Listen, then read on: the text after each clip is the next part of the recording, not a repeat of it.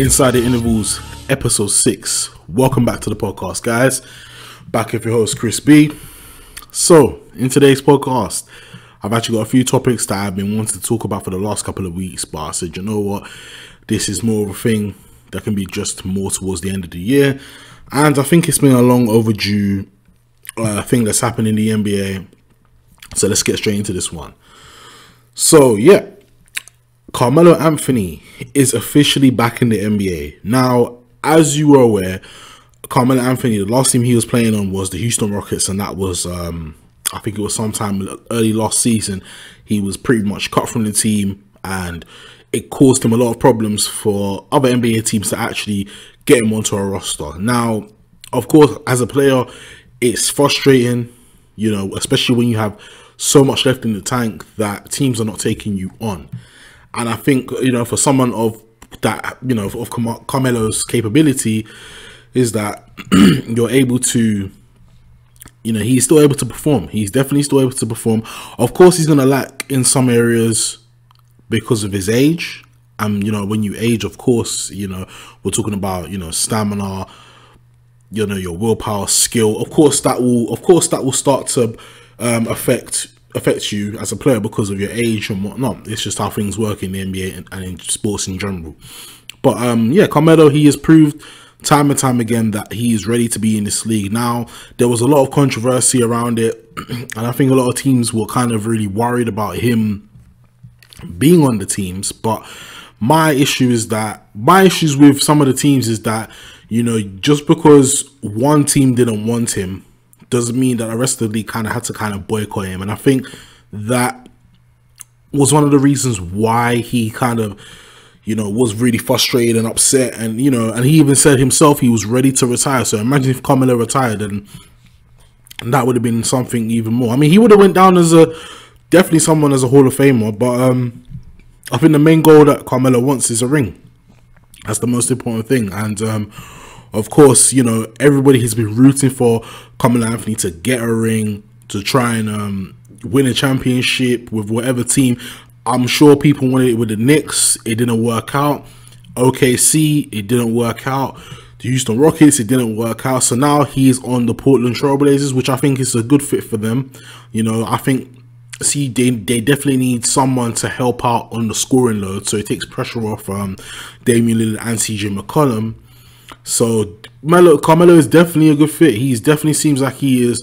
He seems like you know, he's performing the way he was before, and, you know, averaging a good amount of points and rebounds, and you know, he doesn't have to do as much as he would normally do because he has players around him who are capable of scoring night in and night out. So, you know, I just hope Carmelo definitely sticks with this team for the long run, or for how many years he's got left, and hopefully, you know, he can definitely be an impact to bringing Portland home, maybe even a championship. It does seem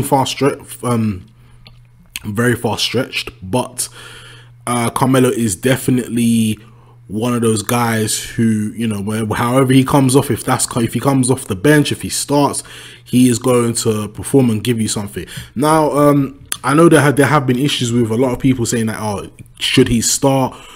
Should he, some people are saying, why should he come off the bench? And I'm thinking, well, look, he's accepted his role.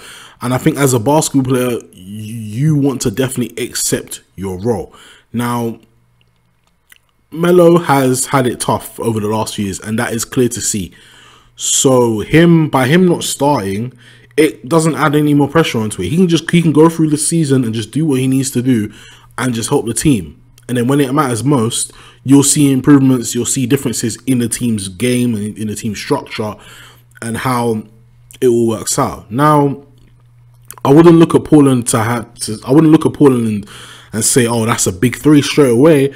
But, you know, they do have someone who is capable, like a long-term vet like Carmelo Anthony. He is capable. My issue, I think, with well, not even so much my issue, but I think a lot of people had an issue with Melo in terms of I know Chauncey Billups former NBA player, championship with the Detroit Pistons. Of course, he said a few things about Melo, about all he cared about was the double-doubles. He was a great player, great teammate, but all he cared about was getting double-doubles, his own stats. And I think, yeah, well, of course, that's going to affect the team. That's going to affect the team every step of the way to try and bring a championship home. So now Carmelo needs to look at it like this. Well, my points, yeah, I may have got a double-double this night, but we didn't win the game. If you won the game and you had the stats, then fine, so be it. And you know, they seem to be doing really well with him as well. I think it's been the last 8 games it's been 4 for 4 every time he's been on, and then without him it's been like 5 for 9. So you can definitely see improvements there, and I think the team is ready to actually push. Team is ready to push on with him. They're definitely ready to push on with him. You know, Damian Lillard and CJ McCollum, I think they can somewhat rest on the offensive end now, because they have someone who is very capable of, you know, shooting the 3, mid-range, attacking the basket, very tough as well. You know, Melo is very grit and grind, loves to get rebounds, offensive and defensive. Of course, on defense, I wouldn't say Melo has got bad defense, but I would like to see some improvements. You know, he's one of those guys. He's one of those key guys that that doesn't really pride himself in defense as much, but he is capable when it matters the most. And you know, he's definitely someone who is definitely, he's a spark plug for that team. He definitely is, and I couldn't see him anywhere else. I mean, there were rumors about him going to the Lakers or maybe even going to the Nets, and I think, yeah, I guess so, but I don't think it would have been a better fit. I think him on the Portland right now is a good fit, despite Portland's record right now. I think it's a much better fit, and it's worth it. So what we need to do now is just see how Melo plays out for the rest of the season, and of course the team's improvement as well, because it's all about them. I'm sure they got new players as well. They definitely got Hassan Whiteside, so they do have capable guys who are ready to come on the court and just perform and night in, night out.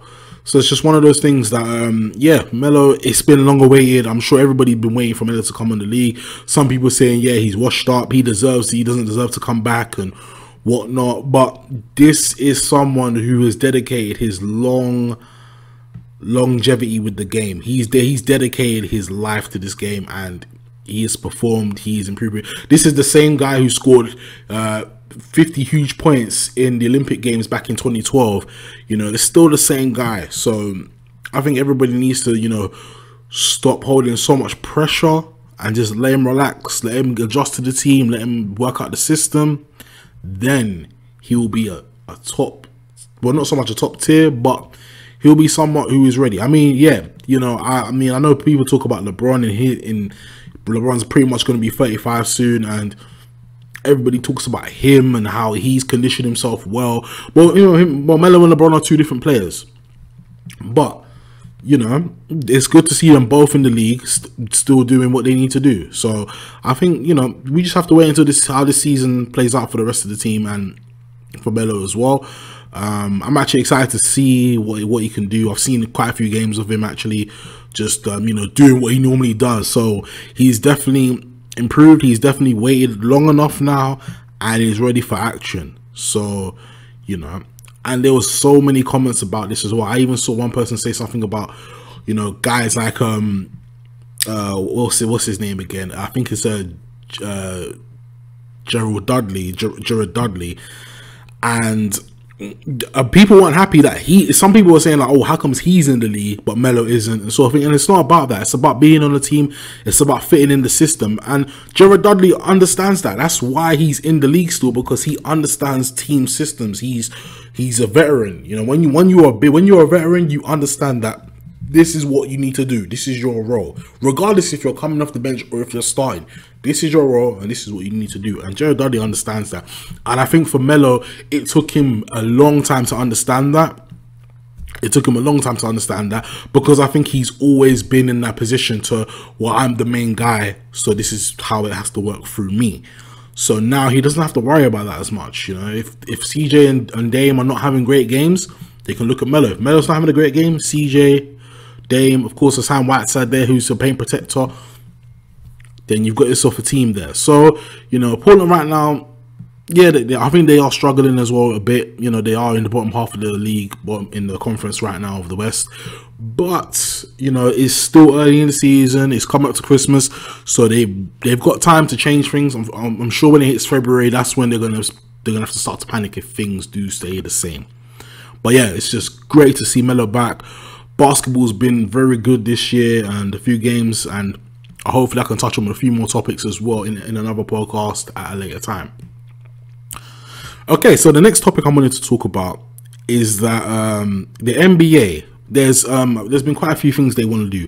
They've basically been in meetings and they've been talking about adjusting, you know, games. Now, obviously, as you know, the NBA is an 82 game season long. That's how long the season is. It's 82 games. Now, we all love it, even though it is long and you know it can drag sometimes. And there's so many games in a day or in a week or whatsoever. Still, all basketball fans love it. Now, the NBA have been questioning about reducing the games, which is understandable because it is a long season, and I get that for the most part. But how much they're willing to cancel the games by, it just doesn't make any sense. So they've gone from 82 games to 78 games, which doesn't make any sense. The number of games have got to be significant. So I'm talking maybe even between, let's say, 10 to 20 games at least. If it was a 62 game season, understandable. But if it's 4 games, that doesn't make any sense at all. And I think it's kind of unfair for, let's say, like rookies who are coming into the league now and sophomore guys and coming up to guys who are just entering their primes. You know, it's going to be hard on them to try and reach some of the all-time scoring lists or rebound list, assist list, you know, all types of stats. It's going to affect stats in a huge way. My thing is that if you're gonna cancel this, so if you're gonna shorten the games, shorten it by at least 20 games, because canceling it by 4, it just doesn't make any sense. And I think a lot of people will be like, well, what's the point of that? And I think they've spoken about this before, and they might put it into action sometime in the near future. And kind of integrating with that as well, they're even talking about you know, they're talking about mix crossing the conferences in the playoffs now. So let's say, for example, excuse me, the 1st seed of the West versus the 8th seed of the East. So they're talking about you know, conferences crossing over in the playoffs now. And I think to me that is kind of interesting, because I can see why they're doing it. They're looking at it in a perspective that the Eastern Conference right now is weaker than the West, very weaker than the West, and it's been like that for a long while. So they're trying to make it a bit more competitive for Eastern Conference teams to actually get a chance to get a championship and whatnot. Now, I understand that completely, and I'm kind of for it. It's just it has to be a certain way it's done. So, you know, it can't. So if it's done like where it's the 1st seed versus the 8th seed of the East and the West, it's just like, well, yeah, okay, I can understand that. But then again, you know, they're talking about, you know, kind of like mixing it all together, and I'm just thinking, no, like, let's keep it the way it's always been, you know, 1st versus 8th, 2nd versus 7th, 3rd versus 6th, and 4th versus 5th. That's how it's always been.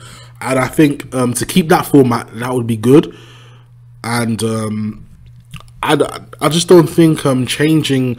I just don't think, you know, mixing the conferences, you know, and then changing the format of how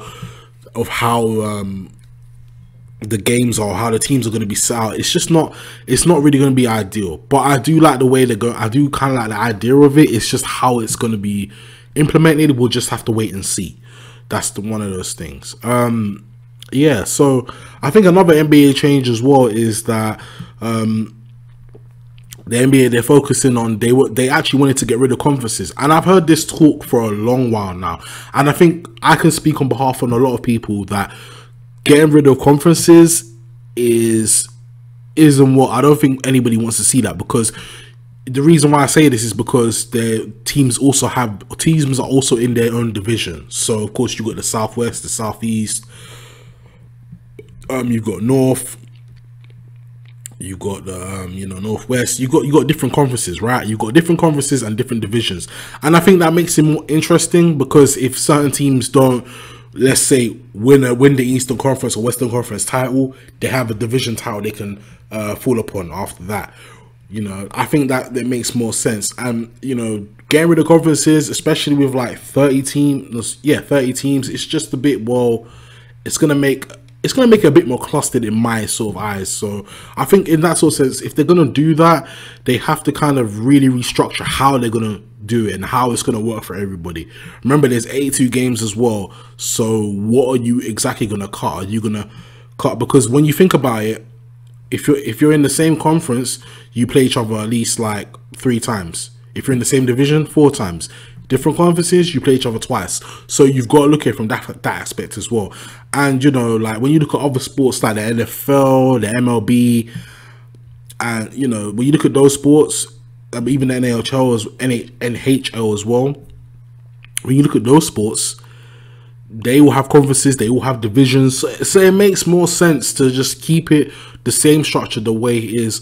I think everybody enjoys it the way it is, and I think the NBA right now, these changes, I feel like these changes could have been done beforehand rather than kind of talking about it now. Some of them, not all of them, but just some of them, because even going back to the games of the 82 game season, I think it's just gonna, like I said, it's just gonna affect the rookies and the new guys of the NBA to not want to get certain stats. They won't be able to achieve certain stats because guys who are on the scoring list, assist list, and the rebound list, and whatever stat list, how many stats lists there are,